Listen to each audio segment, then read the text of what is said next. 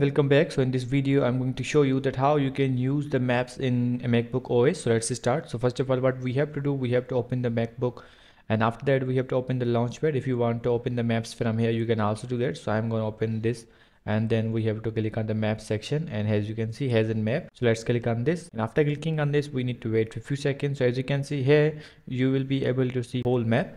And after that, if you want to search any kind of map, you can also do that. Simply you need to enter the address like the petrol station, restaurant, and hotels. For example, I'm going to select the restaurants and click on this, and after that it will find some restaurants. It will show you all the near restaurants. So as you can see, these are provided here. If you want to search for any kind of specific restaurant, you have to enter the name that, and for example, it has an option for the home. Then we have to click on the home, and if you want to add a home, you can also do that. Open my contact card. If you want to open your contact card, you can also do that, and here you will be able to see that all the details here. And after that, if you want to add your work details, then you can also do that.